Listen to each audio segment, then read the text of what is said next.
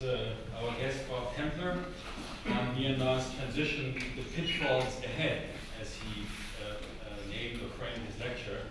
A special welcome to George Soros. As many of you know, George Soros and with that the Open Society Foundations have had a long and sustained engagement with Burma long before others, as unfortunately is usually the case in those all too rare moments, are rushing into a country and claim that they now support the process of transition. And I hope that this tenacity of George and the OSF hopefully will pay off in supporting what I think will be a very delicate transition process in Burma. And as I believe Bob will tell us, this transition is by no means a foregone conclusion. There are many, many potential traps that lie ahead, whether it's the risk of ethnic strife or Burma's resource wells combined with deep poverty. Let me just say a few words about Bob. As director of the Crisis Group's Asia program, Bob was overseeing projects covering Central Asia, Southeast Asia, Northeast Asia for more than a decade. And during this time, his program produced over 400 research and policy reports. ICG's Asia program covers 18 countries and has 9 offices throughout the region. And Bob's areas of expertise include Islamic extremism, terrorism and conflict in Asia, Afghan reconstruction issues, political and social reforms in Pakistan, Central Asia, North Korea and the nuclear proliferation issue, and of course political developments in Myanmar. The conversation will be moderated by our own Matteo Fumagalli, who is head of the Department of International Relations and European Studies. Matteo has had a long-standing interest in the region, and he is thus the perfect person to moderate our session. Thank you, Matteo, and thank you, Bob, very much for coming here. We all very, very much look forward to your talk. Thank you.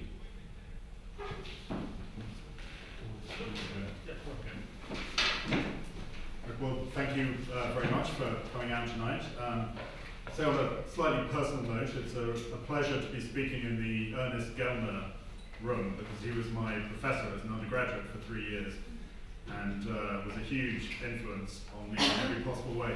He was also quite simply the most terrifying professor you could imagine, because he would sit there reading out your essay with your hands shaking like this while he lay back in his chair pretending to be fast asleep, and you never knew whether he was awake or not. And then, just as you finished reading your essay out, he would ask you the most devastating question that you can imagine, that completely shredded whatever you had just written. But I have to say, it was very, very good training, because nothing in my life has scared me quite as much as that ever again. So he did me an enormous favor. I'm going to talk today about the situation in Burma, and I'm going to talk about 3 sort of broad issues. The first is the situation now and some of the problems that the country is facing right at this moment, and some of the issues in the current situation.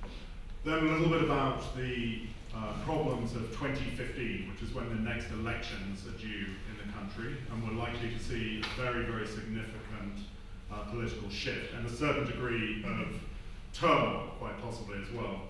And the third is the long-term issues that the country faces. It's still an extremely poor country with a huge array of problems, and whilst there's an enormous degree of optimism out there at the moment, there is a vast array of things that this country will have to address.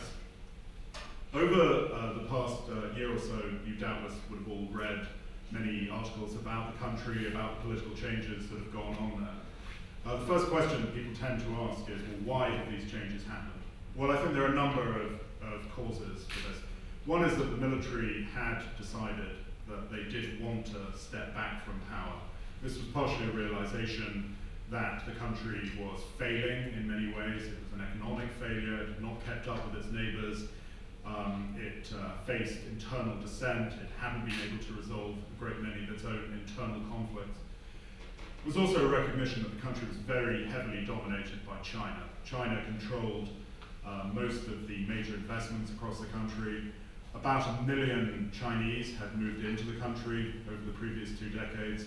As they had links into networks where they were able to get hold of capital for investment, they'd started to dominate more or less every sector of the economy.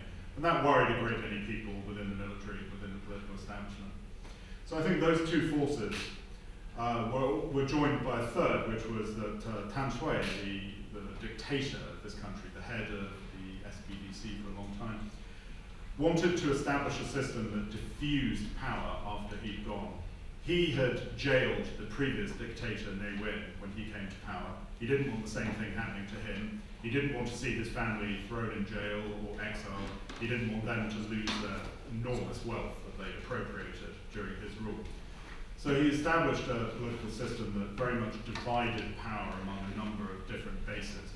And that meant that there's nobody who can really emerge in this current system in order to challenge him directly or to really challenge his families.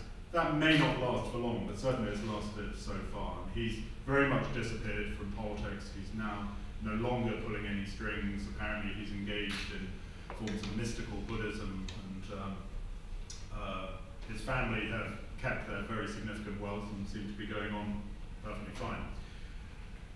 So in this situation, we have had, though, a really remarkable shift in terms of the speed at which reform has taken place. What has happened is that the current president, Thein Sein, has opened up the country in a really remarkable way, and I think it was far quicker than anyone actually expected.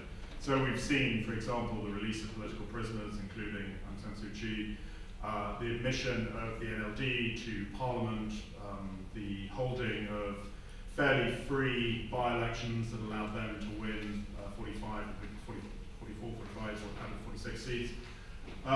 The lifting of the blacklist of people who were in exile, allowing a great many of them to come back. The end of censorship, very significant economic reforms, a huge opening up of the political space, legalization of unions, the legalization of demonstrations within certain constraints, but a very significant opening up of this society. It's been a very dramatic, very rapid, top-down process. It's hard to think of a similar situation where something has happened as rapidly as it has here. However, it has opened up a great many potential problems, and it's only now, after the initial sort of euphoria is starting to fade, that we're now seeing those problems. And the principal two problems are of conflicts. One in the southwestern coastal province of Rakhine, where very serious ethnic conflict between Buddhist Rakhine people and people who, many of whom self-identify as Rohingyas. There are also other Muslim groups there. The ethnic picture is quite complicated, very intensely politicized in a number of ways.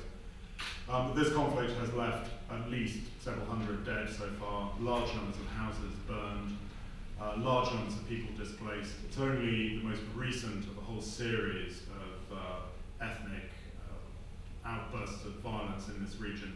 It's certainly been one of the most serious, and it's going to be a long-running problem that really does threaten the reform process if it continues.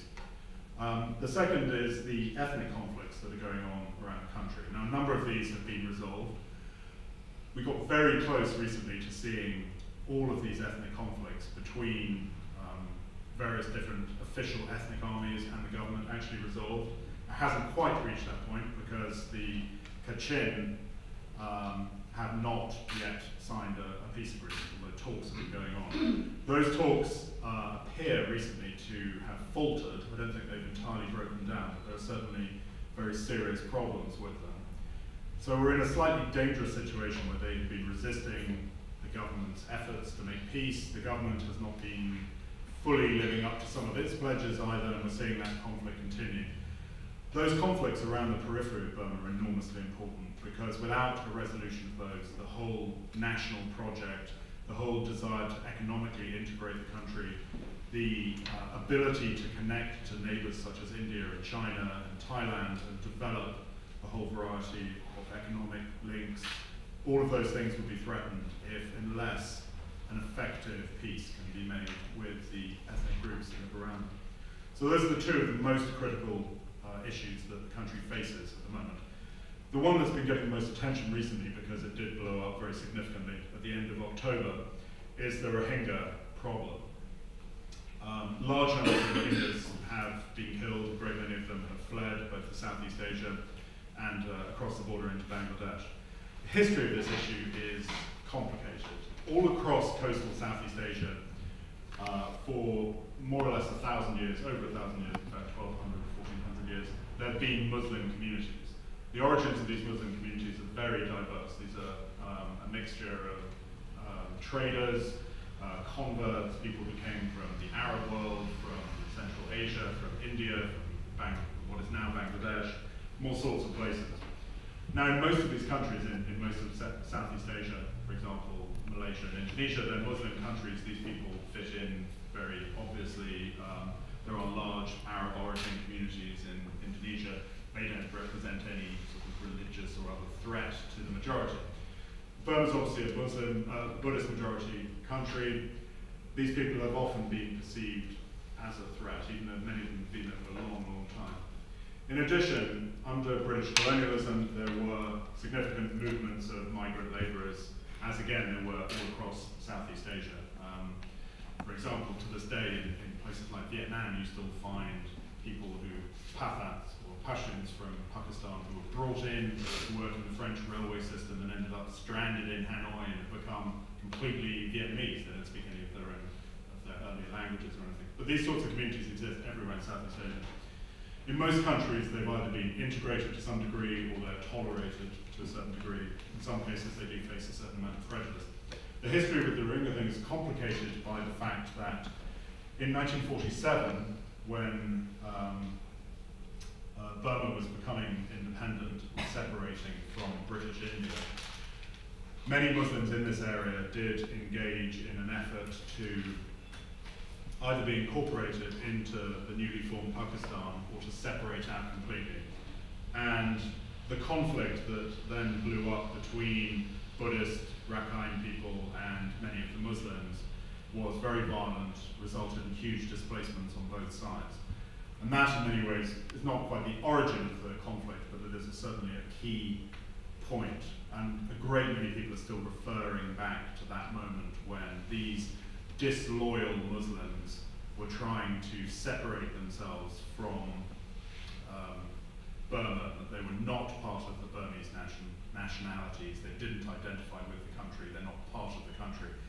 Over the years, this has progressed in various ways, and through a series of very violent pogroms against these communities, into a very widespread belief in Burma that these people are Bengali migrants who came in from Bangladesh, that they have no place in the country, that they represent a threat in a number of ways, that they're trying to convert people to Islam, that they have more children than Burmese Buddhists do, and therefore they will gradually outgrow this, that they're terrorists, that they're connected to international Islamic terrorism. In fact, of course, the picture is massively more complex, very different from those stereotypes. One of the problems of having many decades of military rule is that there's been very little to counter the sort of image put out there by successive military governments. An official, who was it? It was the Burmese consul general in Hong Kong not long ago, wrote a letter to other consulates in Hong Kong about the situation in Rakhine and about the Rohingya situation. He described them as ugly as ogres in a sort of diplomatic letter that set out. So there's a very profound sort of racist element to this. And it's a racist element that's actually very much propagated by the Buddhist establishment in many ways. There's a tendency, I think, in the West to regard Buddhism as an incredibly peaceful religion, one that doesn't embrace violence, and certainly in its sort of written doctrines, it doesn't talk much about violence. But of course, as a lived religion, as something that people embrace in real ways, it's actually an incredibly violent and often very deeply racist religion. You see this in Sri Lanka, for example, where enormous amount of the problems is driven by extremist Buddhist parties there. You see it in southern Thailand, where Buddhist monks have been at the forefront of the efforts to marginalize Thai Muslims in the south of the country. You also see it in Cambodia and Laos, and even to some degree in the north of Thailand against certain minorities there. So the connection between nationalistic, racist Buddhism and its violence is very profound, and it's having a very, very serious impact in the country at the moment. We've seen this in demonstrations against the Organization of Islamic Conference in Yangon. We're seeing it in messages that are being put out by Buddhist monks all across the country. What is really concerning is that there's going to be an expansion of this prejudice to the much wider Muslim community, which makes up maybe 4 to 5% of the population as a whole. There are no accurate figures in Myanmar, so it's very difficult to sort of really say what the actual percentages of the population is. But it's certainly significant, and it certainly runs the risk of there being very wide-scale attacks and very wide violence against Muslim communities. That would present a serious threat, in part because the police are very closely involved in some of these attacks, and particularly in Rakhine province. We've seen the police very much engaged in encouraging the attacks. They certainly have been preventing them. The attacks in October were certainly very well organized. They were driven very much by a local political party. Now, there have been concerns that the government in Yangon is using this somehow as a way to sort of manipulate the political situation, maybe as a way to discredit Aung San Suu Kyi, maybe it's a way to divert attention from some of the economic problems. I have to say I very much doubt that. I'm fairly certain that there is local political engagement in some of these problems. I think certainly the local security forces almost certainly engaged in it, but the government has actually moved to detain a fair number of people in the political party in Rakhine who were causing some of the problems. It has sent in more troops. The troops are guarding or separating the two communities and acting as a buffer between them. They have made an effort to get a grip on the violence, but nothing has been done to address the deeper problems there, and those are problems of poverty, economic competition, the unfortunate nature of the Nationalities Act there, which lays out the potential route for citizenship, which is almost impossible for most Rohingyas to go through, even though they may have been there many generations. The NLD has not, I don't think, responded well to this situation. Rather than actually coming out with a full-throated condemnation of the violence that's gone on, the NLD and Aung San Suu Kyi have equivocated to some degree. One of the great problems here is the Rohingya are enormously unpopular among the mass Burmese population, Burman population in particular. Supporting the Rohingya in any shape or form is not a vote winner in any way. There are no political incentives for the NLD to say, well, actually, we need to embrace a multi-ethnic society. We need to bring these people in. We need to recognize that the whole dynamics of nationalism in this country are deeply flawed and must be addressed in a whole number of ways. And I have to say, I think it's a great shame that Aung San Suu Kyi has not done that and has not gone out there and shown the sort of moral leadership that she has shown for many decades in terms of the pursuit of democracy in the country. She is, I think, one person who has the potential to change the whole dynamic and the whole story of nationalism in Burma, to create a society that is genuinely tolerant of diversity. Burma can only really exist as a country if it becomes more tolerant and if it becomes more willing to give real power and resources to ethnic minorities. Not only does it need to do that in terms of holding itself together and minimizing violence, but it actually needs to do that in terms of becoming a coherent economic entity, because the economic areas of influence are actually shifting from the Burman-dominated lowlands in the center of the country to the periphery. The economic links with China, with India, with Thailand, these are as important as the sort of base of the economy in the farmland of lowland Burma. So unless they embrace that, you're not going to see the integration and the effective development of a country. I hope that Aung San Suu Kyi will find a way to sort of craft a more effective national dialogue. Her father had tried to do this to some degree. He wasn't successful. He was assassinated before he could have been successful. But he did, in those early days of Burmese independence, put out a message that was much more tolerant than the NLD has been putting out recently. And that in some ways leads me to the next critical test, I think, for the country, which is the elections in 2015. These will be the first elections in which the NLD will be able to contest all of the seats across the country.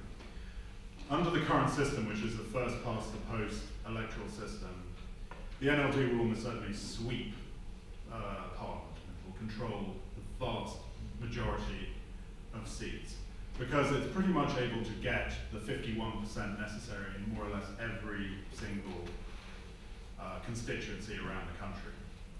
There'll be an enormous danger in that actually happening. If the NLD wins more or less every seat, it will marginalise a number of very critical constituencies. One of the critical constituencies is, of course, the military and the existing power structure. And no matter how much the NLD may wish them away, they're not going to go away.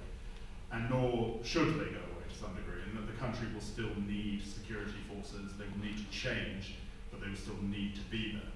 And a relationship between the NLD and those people needs to develop effectively. Secondly is the minority issue. Minorities are increasingly distrustful of the NLD and its leadership. If they're obliterated in an election and have no representation in the national parliament, they will feel no willingness to sort of cooperate, to engage. There's a very real risk of going back to arms, for the ceasefires breaking down, and the sorts of civil conflict that the military is often warned about. The third group that would be marginalised would be the other democratic parties, who are relatively small, often ignored. But it's extremely important that different political units develop in the country, that the NLD doesn't become a one-party state. The reason for this is the NLD, as a political party, is a very loose grouping. It's really made up essentially of two parts. One is this sort of popular mass group, and the other is a very, very small elite around Suu Kyi. And the two are not actually very well connected. There's an enormous adoration for Suu Kyi, an enormous respect. But there's very little political structure. There's no mechanism for somebody in the sort of masses of the NLD to work their way up a party ladder and become party leader in the future. What there is an elite that's been a very durable elite, and then there's a great mass of people underneath that. That means that it's a party without much in the way of ideological links. It's a party that is not well connected between the leadership. It's not internally democratic in any way, and that's an enormous problem, because if you don't practice internal democracy to some degree as a party, you're not going to practice it externally either.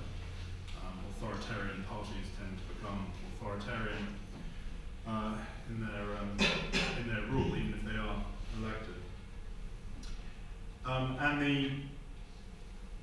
You're also, I believe, going to see what we've seen with the ANC, for example, in South Africa, which is that when you have a party that's focused on one big political ambition, which is essentially the overthrow of apartheid or the overthrow of military rule, but really doesn't have much in the way of plans beyond that, you end up bringing together a lot of very diverse people. But then those interests diverge. You end up with a political party that has very, very little in common. And that's an enormous problem in many ways, because you end up with a very weak, incoherent party. You end up essentially with say you have 500 MPs in Parliament, what you have is 500 different political parties under a very, very loose band. And I have a sense that the NLD may go in that direction. There is another problem, which is that for many years now, the Burmese economy and politics have been completely dominated by cronies of the military and the military themselves. In that context, a lot of those people, and we're already seeing this, are going to want to be on the side of the winners. So they're migrating steadily to the NLD. So the NLD is going to, and the NLD will ultimately have to embrace them, because they'll have to embrace people with money and power and influence. And those people will end up going into the party. You're going to see an incredible corruption emerge within the NLD. Now, it may not happen at the top levels. I doubt very much that Aung San Suu Kyi would be involved, or even the people around would be involved in this. But what you will see, I think, is across the board a degree of corrosion, the corrosion of money. And we see this all over the world, in the United States and everywhere else. And it's an enormous problem, I think, in pretty much any democracy. but I think it's going to be a very significant problem. There are some ways around some of these issues. I think an absolutely critical thing that Aung San Suu Kyi needs to embrace is proportional representation. The first past the post system will only create a very unhealthy monopoly on power for the NLD that will be profoundly damaging to the longer term development of democracy. Proportional representation would still allow the military, the other interest groups, ethnic minorities, to have a stake in the current political system rather than be completely excluded from it. Any change in the electoral system requires a degree of national consensus, it requires a discussion, it requires broad agreement among political parties. So now is the time to start having that conversation. And it's troubling that it's not happening, that they're not thinking about 2015, except in terms of the victory that they're going to achieve. But you know, as St. Teresa of Avila said, more tears are shed over answered prayers. The dominance of the political system by the NLD will be profoundly troubling for the country and may well result in an ultimate reversal to military rule or to some sort of corrupt, chaotic, very problematic form of governance that wouldn't benefit anybody. The other issue is the presidency. Thein Sein has said that he doesn't want to run for a second term. He has a pacemaker, he's not very well, his job is enormously demanding. Burma's a very hierarchical country, and in some ways that's actually not such a bad thing at this particular moment, in that when Thein Sein says something, that is generally broadly adopted. He's able to push through reforms fairly easily in many ways because it is so hierarchical. Likewise, within the NLD, Suu Kyi has been able to have a very significant influence precisely because it is very hierarchical. That's not really sustainable in the longer term. And of course, very hierarchical systems create enormous problems of succession. Suu Kyi herself, under the current constitution, is not eligible to run for the presidency. President is elected indirectly through an electoral college made up of parliaments. She has children who are foreign citizens. People are not allowed to run for the vice presidencies or the presidency if you have children with a foreign passport. And in fact, recently, the person who was selected to be vice president ended up not getting the job because his son had taken Australian citizenship and this came out and he had to be excluded from the process. So they're obviously enforcing that part of the constitution. Now, the constitution will obviously need to be changed at some point. I think for Suu Kyi to press that as the key political issue on her agenda is going to look incredibly self-serving and problematic. What might be possible is either to have some sort of interim president who follows on in 2015 from Thein Sein, or maybe to extend his term in some sort of arrangement whereby then the constitution is amended. At the moment, it's not even clear that the constitution could be amended, because that would require more than 75% of parliament. 25% of parliament is dominated by the military. It's not clear that they would vote for that. They might down the line. They're certainly shifting allegiances. But it's going to be a sort of critical issue of how that transition is managed. I mean, it's obviously not for me to determine who becomes president of Myanmar, but I would have to say that I think it would be a mistake for Suu Kyi to be president, that she has an enormous value, a symbolic and political and even economic value as an independent figure who rises to some degree above politics. I certainly would advise her not to have gone into parliament and not to have taken on chairmanships of committees, because the more you get engaged in the mundane aspects of politics, the more blamed you are when things go wrong, and things will go wrong. There'll be enormous problems. But then suddenly you're being blamed for the fact that the garbage is not being picked up, and you know, there are constant power cuts, and you haven't delivered on the economic growth that you promised, and all these mundane aspects of government become your problem, when in fact she is of such stature that she could play an enormously important role in really setting the agenda for this country for the next 100 years. And she ought to be engaged in a much more profound exercise of power, not to be sitting on parliamentary committees in a minority parliament, party in parliament, niggling over relatively small changes in legislation. She's also going to be 70 next year. She's not particularly well. She's quite frail. And I wonder how much time she has really to make these differences, and who there is out there who might replace her. One of the great problems of being so immensely charismatic and so immensely important to people there is that you use up a lot of oxygen in the room. There's very little for anyone else. There are no people coming up. There are no people behind her. There are no sort of clear people that you can point to and say, these are the kind of leaders of the next generation. And that's, again, it's a very troubling situation in terms of the long-term development of democratic institutions and the economy and all sorts of other issues then. The longer-term issues are, I think, where the picture gets quite troubling. I think you have to look at some of the very, very grim realities of Burma at the moment. For all of the talk of economic reforms and the re-engagement of the West and the World Bank setting up an office and donors moving in, there are an enormous number of problems that are emerging, and they're not all being addressed in the most successful way. We can already see the international community making the same mistakes that they made in so many places that we already know are mistakes that you can predict being disasters right from the outset. There are some sort of basic points that I think everyone needs to appreciate about the country. One is that it is staggeringly poor, and it is one of the poorest countries on earth. It essentially has sub-Saharan African indicators of more or less everything. It is an economic disaster.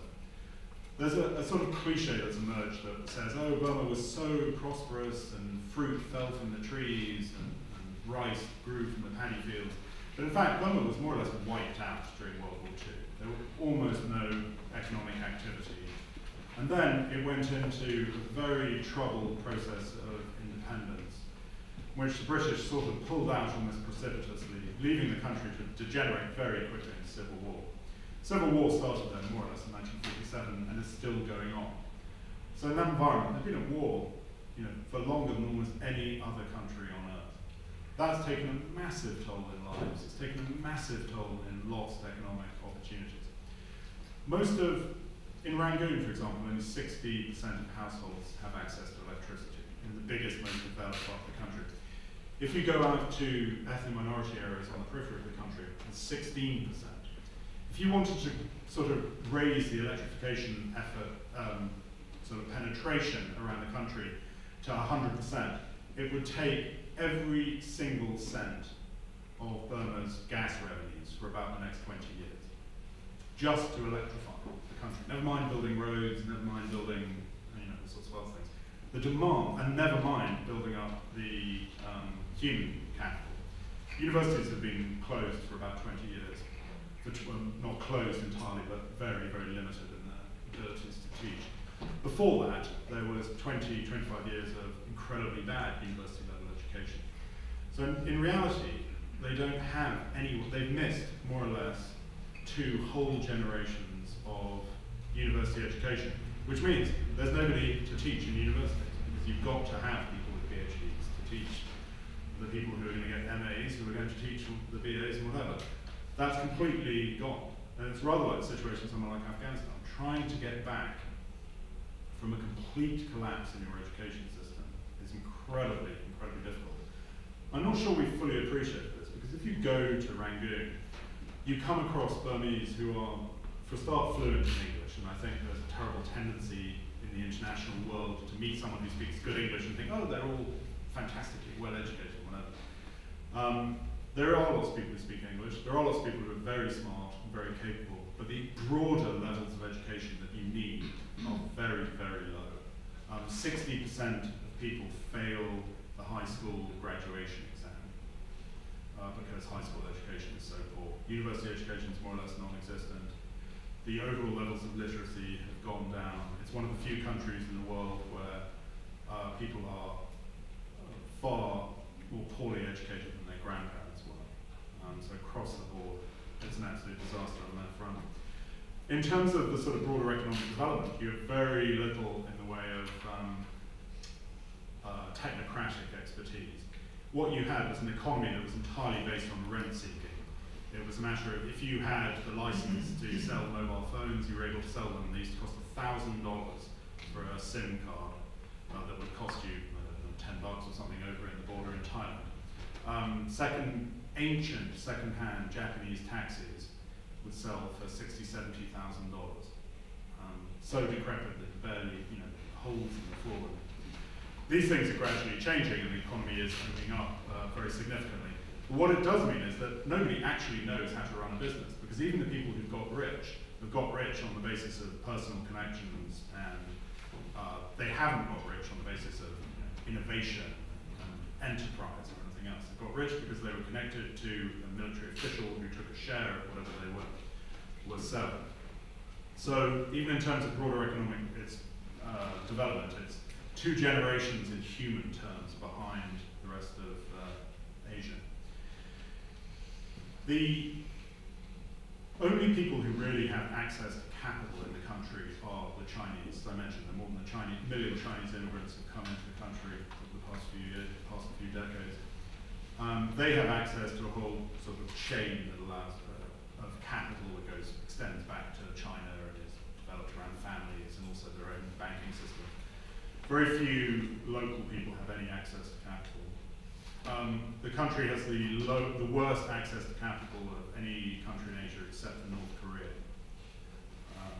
And so setting up a business, the sort of entrepreneurial small businesses, small scale manufacturing, all those sorts of things are hampered massively by this inability. The banking system is not trusted at all. Over the years, the government on a number of occasions has done things like sort of changed currency and closed banks. Banks have essentially been run as Ponzi schemes a lot of the time. The level of trust in the economy is zero. So the banking system is more or less derelict completely. That's going to be extremely difficult to get that rolling. Agriculture has not had any investment in 60 plus years, and that's going to be extremely difficult to develop, although that's probably the area in which they're most likely to get an initial bump. We've seen in China and in Vietnam, Laos, Cambodia, and a number of other places that the initial reforms in agriculture, freeing up of rice prices, opening up of trading systems, the end of monopolistic systems can give a fairly healthy bump to GDP. However, the other side of that is the currency is still quite significantly overvalued because of the gas sales to Thailand and sort of emerging energy sales to China and India. Overvalued currency hits agricultural exports and, of course, acts as a fairly strong disincentive to manufacturing. On top of which, while being next door to China creates a whole number of useful sources of capital and markets and everything else, it also means that Chinese products have essentially wiped out small-scale manufacturing in Myanmar. And so there's just essentially a flow of raw materials, often produced under terrible conditions. We're now seeing the emergence of massive scales of plantation farming, particularly in the north of the country, which I think will have devastating economic and social impacts. This is food that's being shipped up to China. So the more those connections open up, it's going to be incredibly important to see how the country manages its economic engagement with China.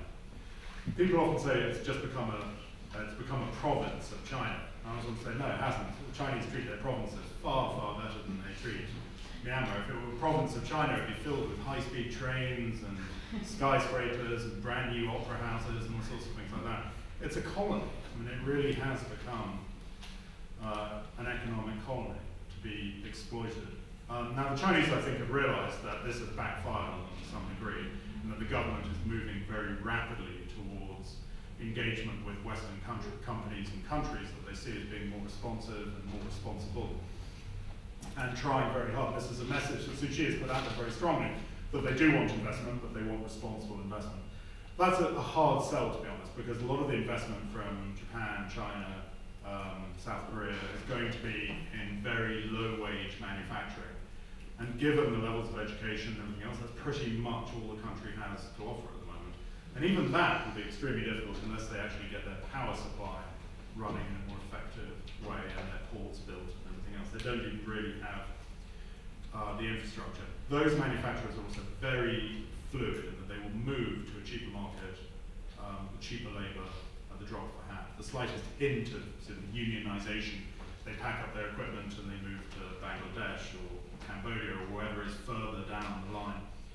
So that's going to be very difficult to manage all of this complexity. And I'm afraid that so far the government hasn't come up with a coherent plan. It wants foreign investment in manufacturing to provide job creation. It wants rural development, but it hasn't worked out ways to balance these two.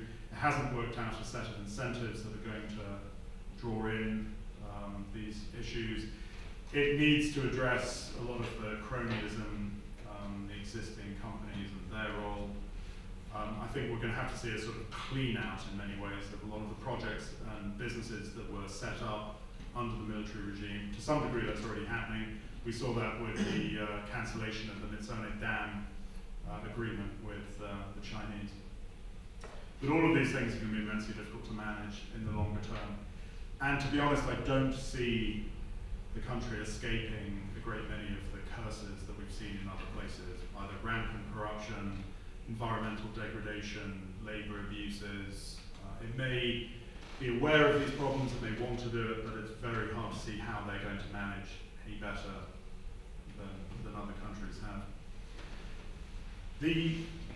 One of the critical things that's got to happen at some stage in the next decade is some sort of political reorganisation of the country.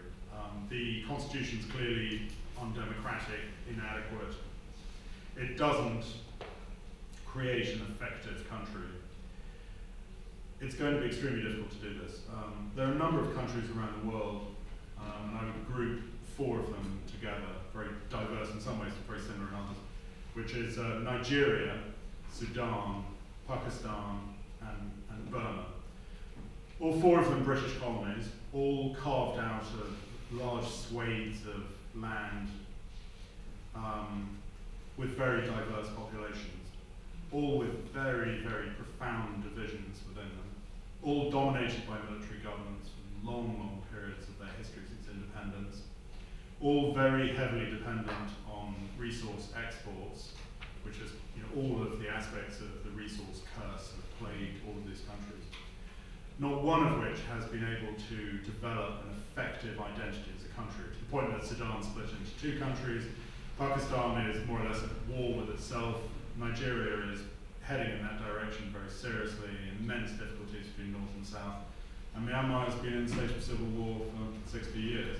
None of these countries have been able to do, for example, what Sukarno and Suharto were able to do in Indonesia, which was to craft a very broad, inclusive national identity that has endured and that has actually created more effective nations. Both India and Indonesia, 2 enormous, incredibly diverse countries, do exist as very solid countries. Both of them are now democracies. Both of them will almost certainly remain democracies. Neither of them are perfect in their democracy by any means, very flawed in a whole number of ways, very unequal in many ways. Both of them have actually done a pretty good job in getting people out of poverty, moving very large percentages of their population out of poverty. Indonesia's done a better job than India on that front. But what these countries did have was a leader at a critical moment. In one case,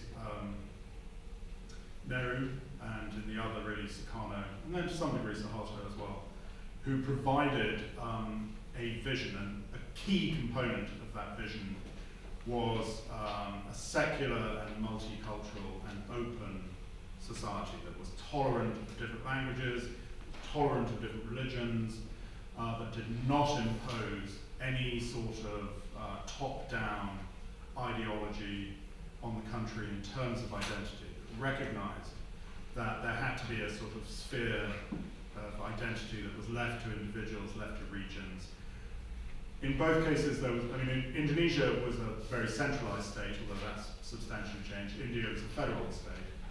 But in both cases, a very central part of the ideology and the national message, reiterated over and over again, taught to every child in school, was the multicultural, multilingual nature of the country. Now, no shortage of problems in both places. I wouldn't give you any sort of ideal picture of either of them. But that message needs to start emerging in Burma.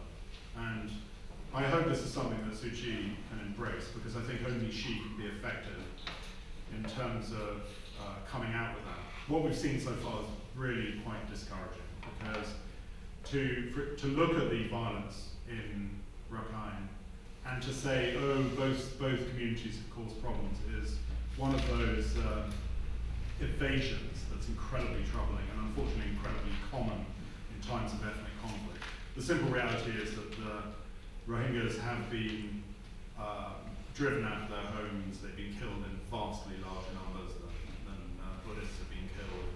That this is being driven in an organised way by Buddhist groups and political parties in the area, and that much, much more needs to be done to stop it. They should be, as Suu Kyi has called for, sending more troops to this area.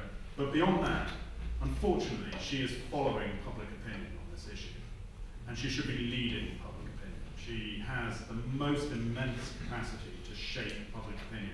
Probably, I'd have to say, more than almost any human being alive. She carries such enormous weight and charisma. You know, she is one of the few political figures on earth who is sort of almost universally idolized. But she needs to move on this, she needs to lead this opinion, and she needs to do it before she loses the trust of the minority groups across the country. If she doesn't, then I don't see who else can do it, to be honest, and then I would become very, very pessimistic about the future of the country as a multi-ethnic country where people can actually exist in a coherent, prosperous way and actually address the many, many other problems and not get bogged down in the sort of dreadful cycles of endless conflict that we've seen in places like Pakistan, Sudan, Nigeria, which have utterly enmeshed these countries in an almost sort of irreversible poverty and inequality and present almost no options in terms of getting out. I think she has a moment, and I think the moment is coming now, and I really hope that she gets on with that and actually forms a sort of coherent vision for this country and then starts to lead people towards that. Okay, I'll stop there. Thank you very much.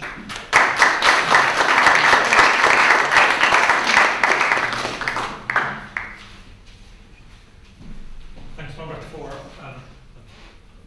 sharing insights on one of Asia's most intriguing, exciting, and definitely most talked about countries these days. It was a great talk, fascinating and informative, so thank you for this. We have about half an hour for discussion. I'm going to use my position as chair, but I'll keep that amused for a later stage in the evening. Maya. Thank you. I have maybe 3 questions. Well, I'll take whichever one you want. But one of them, you mentioned that there are a number of mistakes being made by the international community that are very predictable, and so I just wonder whether you can go into that a little bit. The second, you also touched upon the regional response, if you will, to this process of, I suppose, democratization. But maybe you can tell us a bit more about the thinking in India and even beyond that. And my final question is with regard to Aung San Suu Kyi. To be honest, I'm a little troubled by the notion that an unelected official, no matter how charismatic and universally revered, should be in a position to set the agenda for the next 100 years. I mean, you cited South Africa, certainly Mandela was at some point elected. In this region, Havel actually did a bit of the dirty business of politics while trying to set out that vision. So, I don't know, aren't you troubled by that? Well, yeah, okay, I'll take them in the order that you gave. The mistakes that we're seeing are the classic donor mistakes, completely uncoordinated efforts. You have dozens of people now running around Yangon. Myanmar is now the NGO Riviera. Everybody is sort of running around doing lots of different projects. It's all completely uncoordinated. Japanese are in every ministry doing things, but nobody knows what. They don't talk to anybody else. The Koreans are doing a whole different set of things. European Union's doing a whole different set of things. It's very counterproductive, and it's such an incredible waste of money, endless duplication, and endless effect of just creating disappointment and resentment and anger over the waste of money and far too many foreigners running around doing slightly pointless things and costing too much money. And plus, I think this whole process of pledging conferences where everyone meets and then they talk about, oh, we're going to give billions and billions of dollars, and it raises expectations, I think, among the general public that somehow they're going to see this money, and they're not going to see that money. Most of that money will never turn up. A vast amount of it will be pledged over and over again. I mean, the same money comes up at every one of these things. The Japanese, they're always held in Tokyo, and I'm convinced it's sort of part of the Tokyo Hotel Bureau sort of promotion system or something, because they're always held in Tokyo, one of the most expensive cities in the world to hold a meeting in. We're seeing just this level of incoherence. And the great tragedy is in Afghanistan, in Iraq, in a whole number of places, we've seen this same incoherence and the same failure to actually achieve results on the ground. I read a very dispiriting article the other day about the experience of the Nordic countries in Afghanistan. When they started off, they all pledged to have one representative on the sort of aid oversight committee in Kabul. And then somebody turned up from Norway and said, well, we give lots of money, so we want to give a speech, so we're sending someone to give a speech at this meeting. So that was 2 representatives. Within a year, there were 5 representatives from the Nordic countries. There are 5 Nordic countries. And that was the Nordic countries who were among the best at sort of actually being coordinated, not sort of insisting on taking the credit for everything. So it's a very dispiriting situation to see the same sort of elemental mistakes being made over and over again, the same utter incoherence in the international response, the same just endless waste of money. And it's not even wasted in a manner that is interesting and entrepreneurial and risk-taking. It's just wasted in the same predictable things that we know don't work. And that's really sad, particularly in a country that's desperate. I mean, over the past several decades, I think the average sort of aid spending per capita in Burma over the past 2 decades has been about $5 a head in the international community. And you compare that to about 70 in Laos, 50 in Vietnam, something like similar, 60 or so in Cambodia. It's been significantly lower than anywhere else in the region. And those countries are all actually richer than Myanmar and have fewer problems of HIV, malaria, all sorts of things. So it's had very, very low expenditures already. Now it's got a rush of money, but the money is coming in and being spent on too many sort of hopeless things. Everybody wants to be involved in peace processes. So everybody wants a share of the peace process market. So again, dozens of incoherent approaches to that. I think there is some recognition apparently that this is a problem, but I'm not sure the gap between recognition that it's a problem and doing something about that problem seems to be insurmountable. Your second question was on regional responses. I think if they don't resolve the Rohingya problem, they're going to run into an enormous backlash in ASEAN, because the majority of people in ASEAN are Muslims. Of those 500 million people in ASEAN, 250 odd plus are Muslim. And if they get a reputation for essentially engaging in more or less sort of government-backed pogroms against Muslims, it's going to sour their relationship with Indonesia and Malaysia very, very profoundly, and risk causing a real sort of rupture. I think in general, though, ASEAN is very keen to see the country emerge. There's a lot of general engagement. Aung San Suu Kyi is in India at the moment.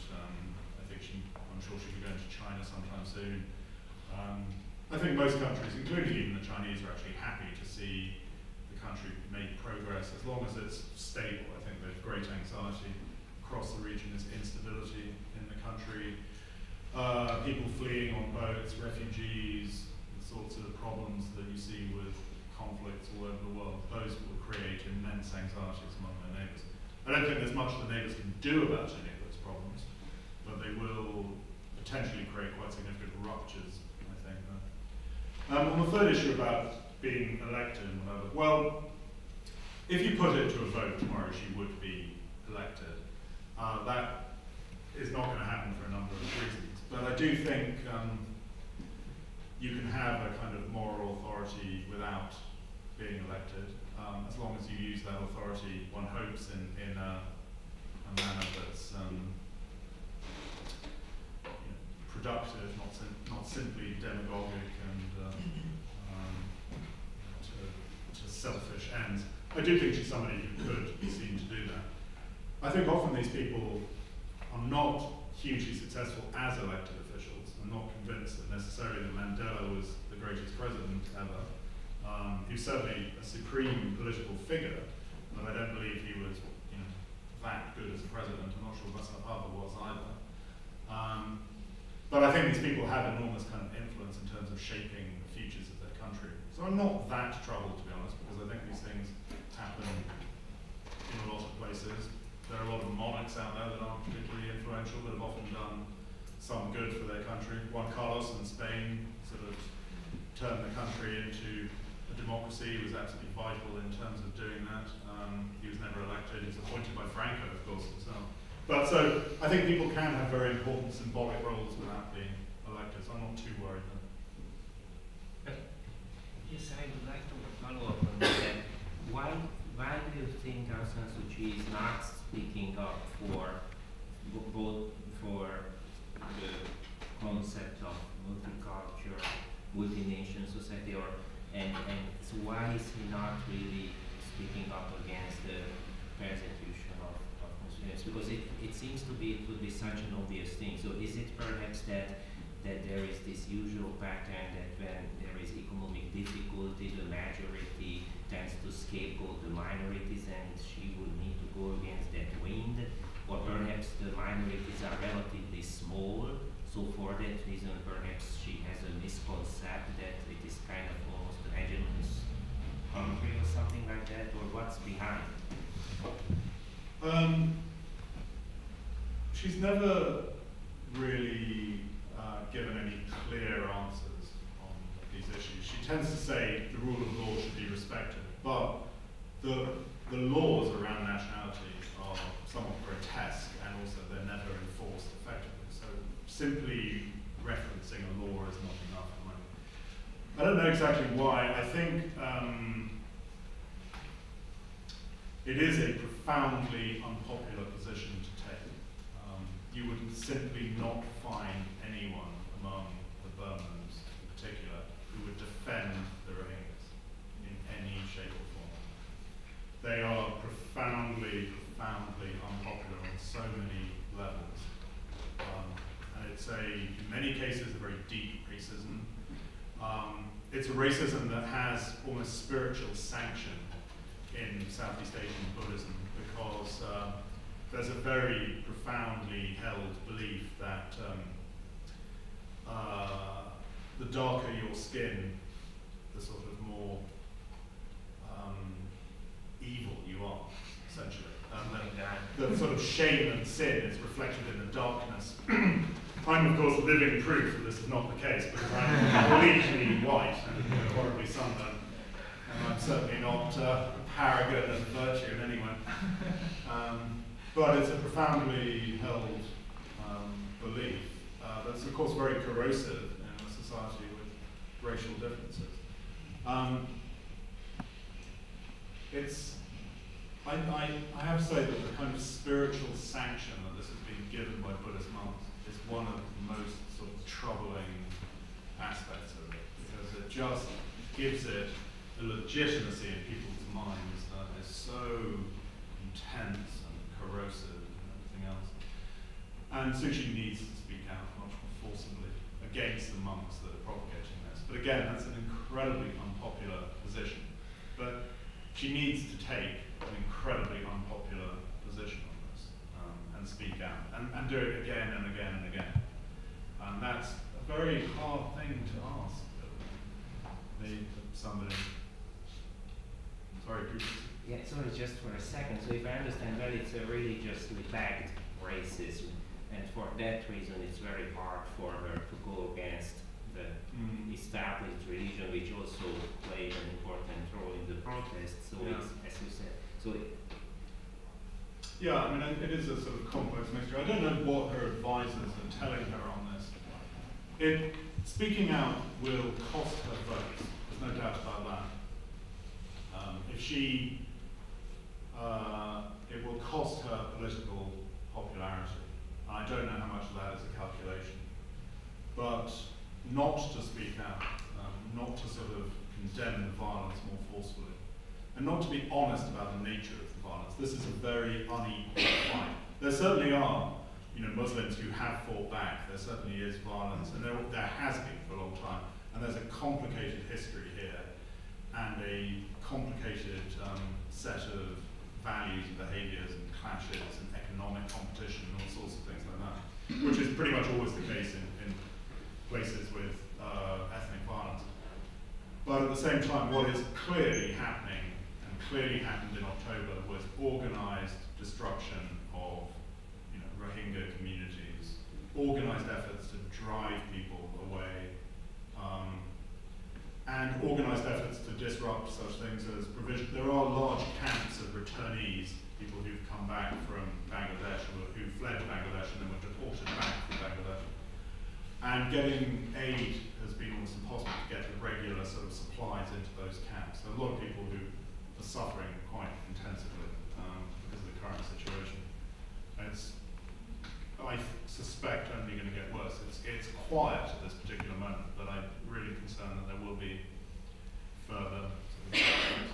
We also don't know exactly what happened, and that's always a problem, because with sort of ethnic violence, it's actually very important, I think, to get to the bottom of it, to actually work out who did what and how, and what the involvement of the security forces was, who commanded them, to actually hold people to account in various ways. That hasn't happened because of access issues. But there has been some quite good reporting by a number of journalists. People are able to get into these places much more freely than they used to be able to. Thanks, Bob, for this very interesting talk. Speaking, as you just said, speaking out against this, these divisions in the country, it sounds like she can afford to do that because she is, at least at this moment, so popular. But you also said, if I understood you correctly, the key to success is crafting some kind of a national identity.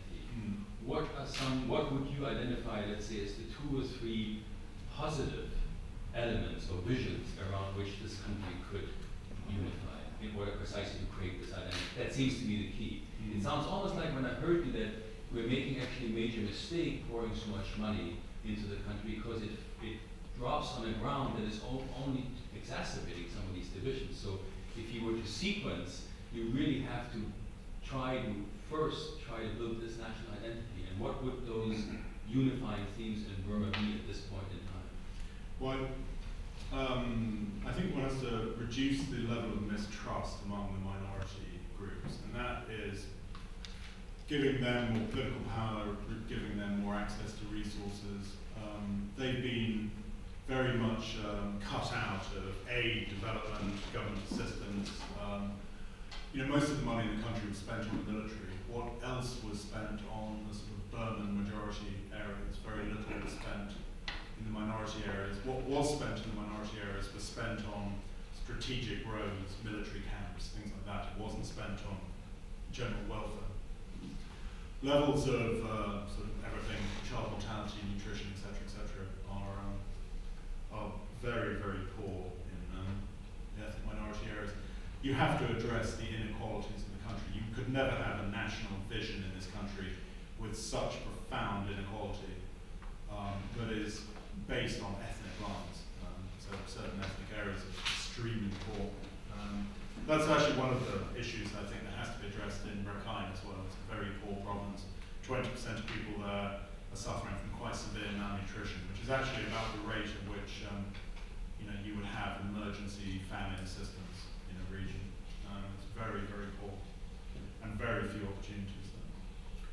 I think a vision, which they are, I think, Tenzin and to some degree Suu Kyi are kind of moving forward on this, is an economic vision of development, of integration with the neighbours, of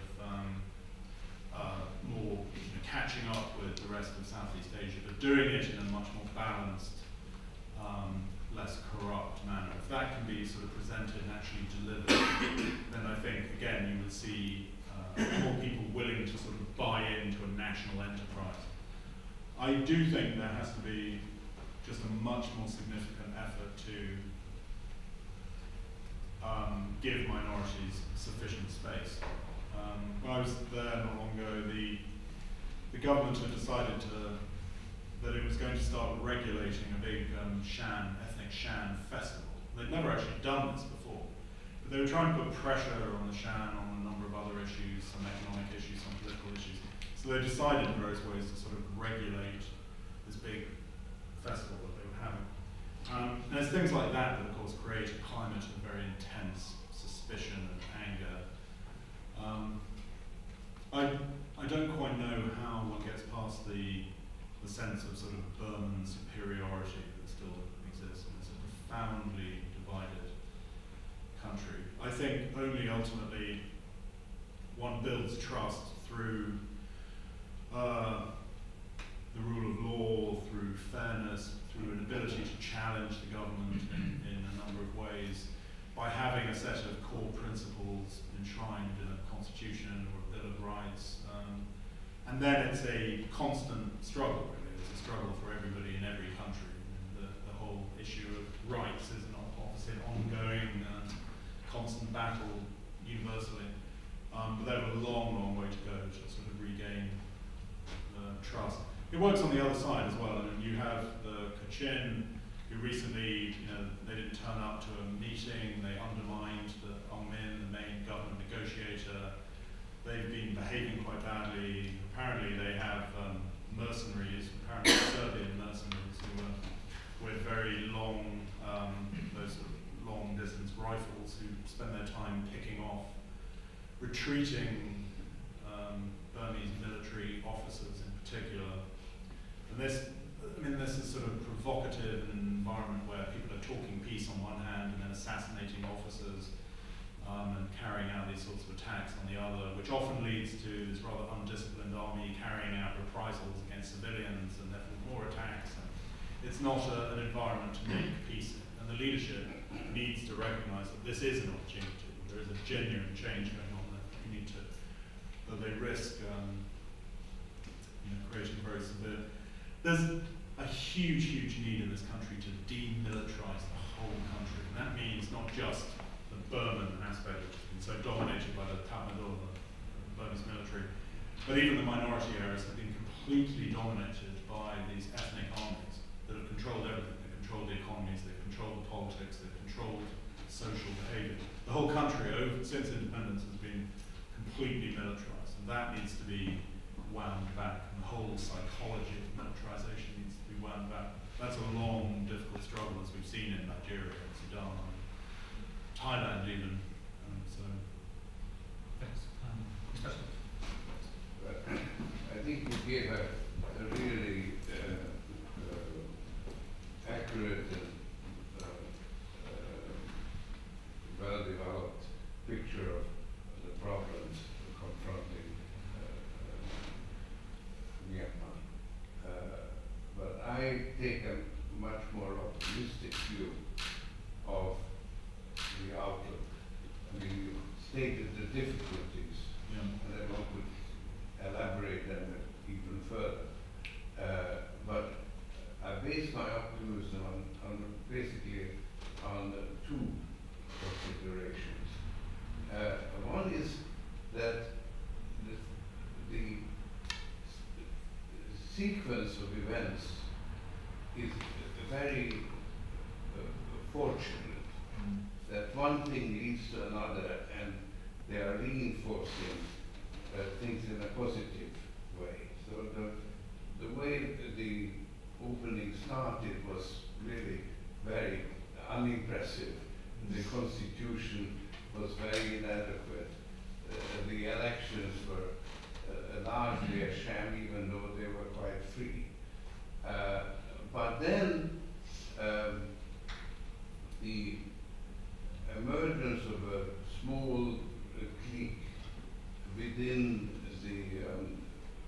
the leadership, the government, the president, and basically his two closest allies, the then railroad minister and the minister of industry. So the three of them are really the kernel of the transformation from the governmental side. And they happen to be very lucky. As I understand it, they were elected by the generals, and the one who got the most votes became the president, the second, the first vice, and the third. So it so happens that Thein Sein, I don't really know what's his name, the president, he got the largest number of votes. And the first vice president was a real hardliner who was very frustrated and were totally opposed to what was happening, and then actually resigned and has been replaced. And then the real breakthrough came with the meeting with Aung San Suu Kyi, where personal trust on both sides between the president and Aung San Suu Kyi occurred, which was, I think, only maybe in May or in the summer. And that was a sort of a breakthrough. And then, even then, I went to Burma last December, and I spent one day in the capital, and immediately we were asked to establish official presence, even though, of course, they knew perfectly well that we had been engaged for 19 years in being unofficially opposed and supporting the opposition.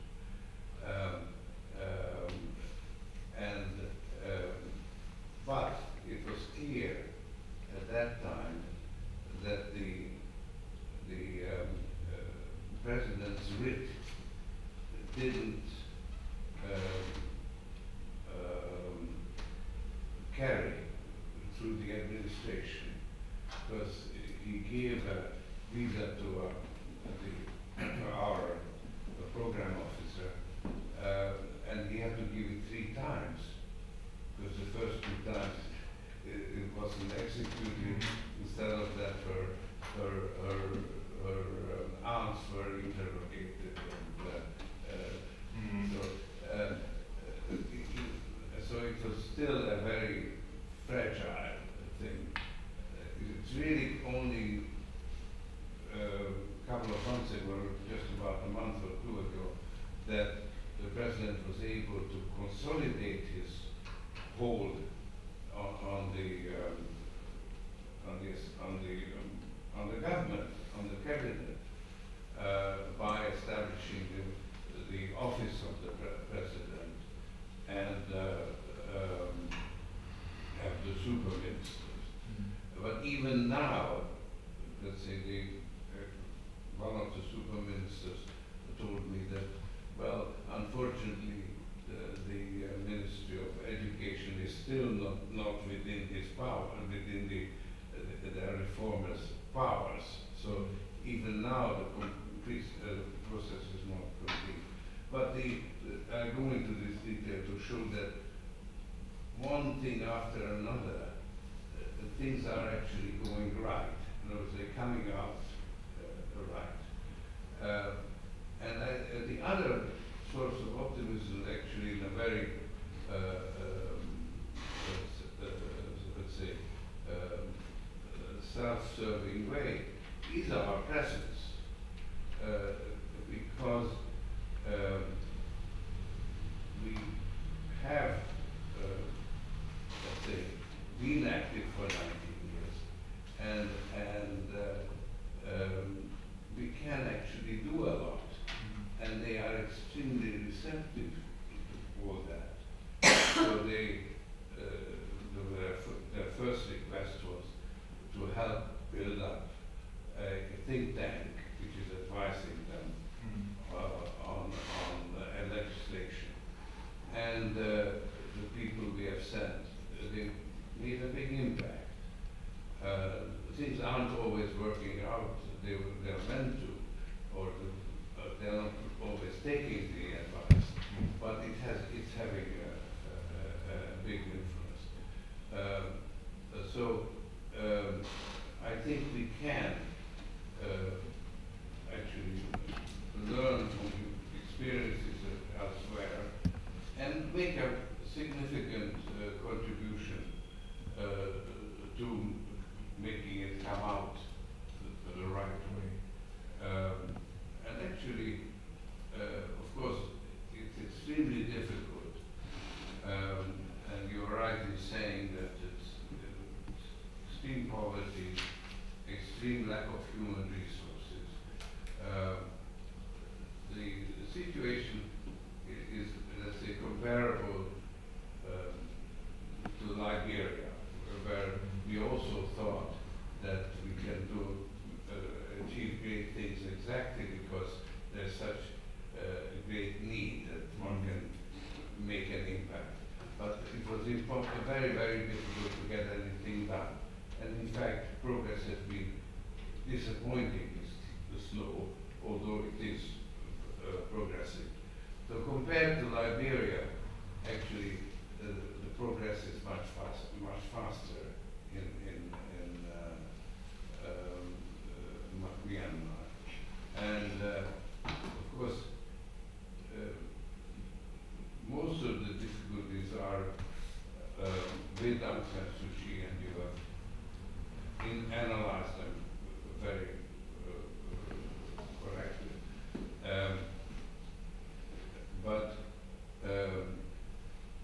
she also has a tremendous job of getting organized. And she had a very clear vision.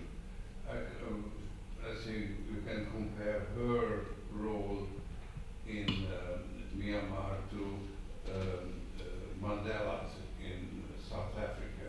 And altogether, the changeover is very comparable to the South African change. But at the time when I met her, it was for the first time that I met her.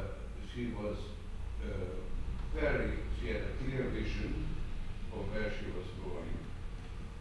She had, of course, all the charisma of Mandela, but she had a much clearer understanding of the practical issues that Mandela never had. And compared to that, since then, the fact that she was allowed to enter Parliament, she's been unable to develop a staff that can support her. So when she was alone, and after meditation and so on, she had very clear vision. Now when she's actually sucked into the process and caught up in politics, she has difficulty because she doesn't have anything that's approaching a proper staffing. I think that will also be taken care of, but it will take time. And so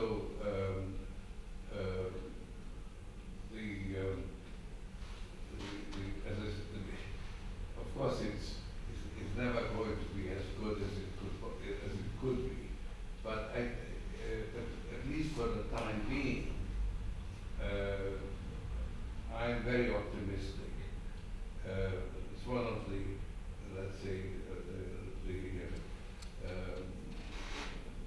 very few promising spots in the world, and even with regard to donor consideration, I mean, the European Union is extremely bureaucratic and rigid and so on. Nevertheless, there are some people who are genuinely engaged. Robert, what's his name? Cooper, yeah. Pardon? Robert Cooper. Robert Cooper is effectively acting as he's retired now from the EU, but he's working on the issue. So that's very promising too. So somehow the stars seem to be aligned in the right way at the moment. It can get derailed, and actually the Rohingya problem is a serious threat of derailment. And Aung San Suu Kyi didn't, she's losing a lot of her image, at least more perhaps abroad than at home, because at home she's not leading public opinion, she is just acquiescing in it. And that's a big danger, and I think there's it's reasonable to assume that it's a deliberate attempt to derail the reform, because there are very strong forces that don't want a genuine transition and a genuine democracy. But the president actually does. Yeah, I think he does. It's a really amazingly, and the railroad minister who was in charge of the negotiations, again, had the capacity to convince the nationalities that he really meant it, that this is different from the previous attempts. Of course, he didn't control the Kachin negotiations. I think he does now. Just recently. Yeah. And of course, you do have the Chinese who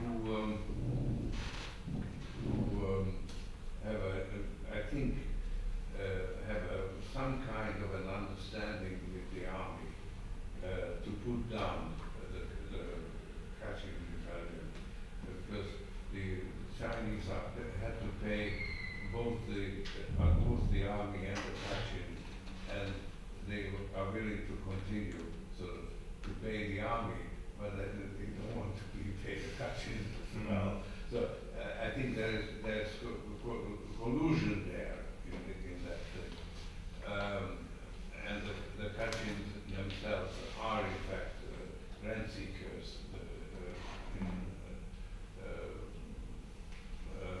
completely. So that's an unresolved. So you've got the Rohingya, you've got the Kachin, and you do have within the reformers a group of people. There's an organization called Egress, which is actually a Congo government organized NGO, which is in charge of the Norwegian peace effort, which is interested in a sham transition rather than a complete transition to democracy. So the outcome is very open, but there is a good chance of it actually succeeding and carrying. So I'm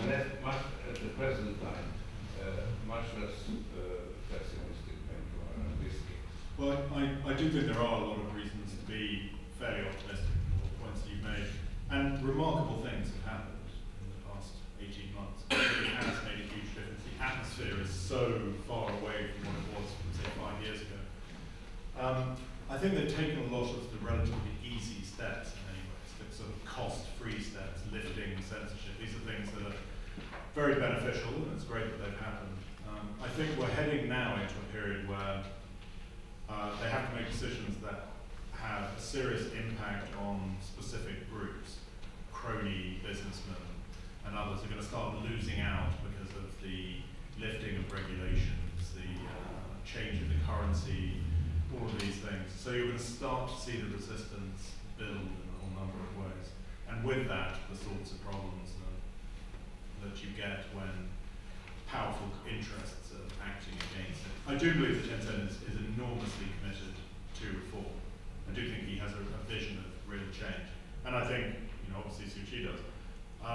What does slightly worries me is how few people this whole process depends on.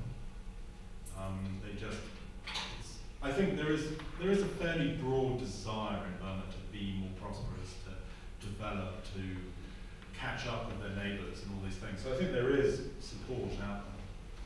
But there are so many sort of pitfalls, and so many countries, and like Liberia is one you mentioned, where again you had a leadership who were very committed to reform and everything else, and they've run into a number of roadblocks that are incredibly hard to get over. But also one should mention the role of the immigrants. Two points on which analytically I would disagree with you. One is the fact that they are so far behind is actually a positive for making progress. It's easier, when you've got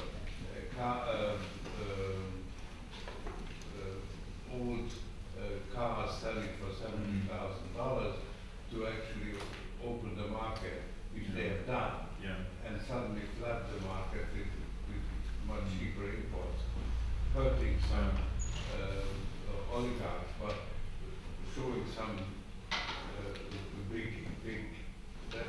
that's an easy low-hanging fruit, and there are many low-hanging fruits. They haven't yet picked them. They just now taking control of the central bank. I think they realize that they have to bring down that the currency is overvalued and agriculture is effectively suffering from the resource curse. And they will, I'm sure, within a few months deal with it. They also are working on a framework which is this longer-term vision of development. I haven't seen it, but there are early versions now. The people who are working on it are very good as well. People who are working on it are generally very good. And of course the receptiveness towards the returning emigrant community is also a big positive, because there are not that many, but they are more qualified, and they have really right now a lot of influence. I'm always a bit suspicious of the returning emigres in various countries. We've seen it in a lot of places like Afghanistan. What tends to happen is initially they're welcome back, they bring back expertise, and then tensions build between the people who sat in prison for 20 years and the ones who went abroad. And then the ones who went abroad have a somewhat fossilized view of the country from when they left 30 years ago. And of course, it changed substantially under military rule in many ways. So you end up with these tensions that sort of build. They haven't really yet emerged, but I think you see in so many places. Cambodia, you saw it. Vietnam, you've seen it. Afghanistan. In a lot of these places where a big exile community has come back, the exiles have ended up being ultimately sidelined Well, it's the honeymoon period. Yeah, we're in the honeymoon period, yeah. Same as in Afghanistan, we had the Ashraf Ghani. Ashraf Ghani, but I think I've made these observations to bring the thing home to the School of Public Policy because they have a sort of an interesting possibility here because I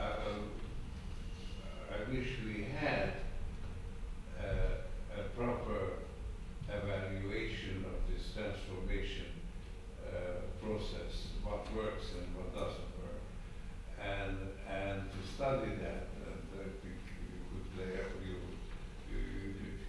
you hopefully will play a role in doing that, would be of great value in guiding us what we should do, because we actually are extremely well situated in having gained the really, I would say, genuine confidence of the reformers and being entitled to the same from Aung San Suu Kyi to make up this positive contribution. And they are greatly limited by our lack of a clear-cut vision of what are the checkpoints that you ought to check off and what's the sequence in which you ought to be applying that. So we have a few people whom we can mobilize, and they have or are bringing valuable expertise, the revenue watch, the extractive industries transference initiative coming in and so on, and being really welcome. But overall, we've been, as a foundation, doing it in an amateurish way, and to get a more systematic understanding and evaluate what works and what doesn't work is why I established the School of Public Policy. So I hope that you will live up to it. I have a question, which is in fact a comment just after the question, or the ends at least in a rhetorical question. I share some of the optimism, partly because of the configuration of events which we've both outlined, and partly because I would like to believe that academia is not totally useless, and 40 years of studying authoritarian politics have taught us that transitions from party-based or military authoritarian rule tend to be more orderly compared to those that come out of personalist rule. That said, a note of caution is, I think, needed.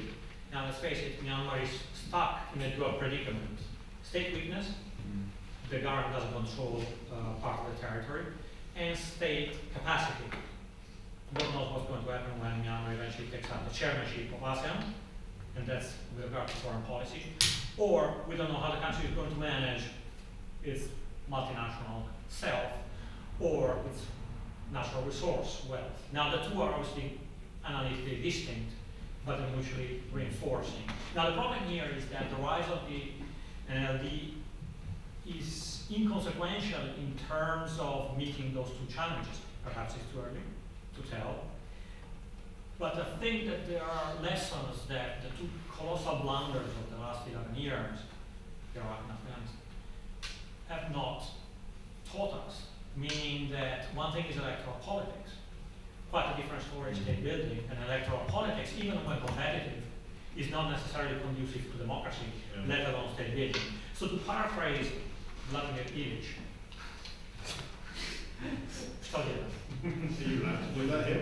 what do we do? And I like the reference you made to education. I'll try to be brief here.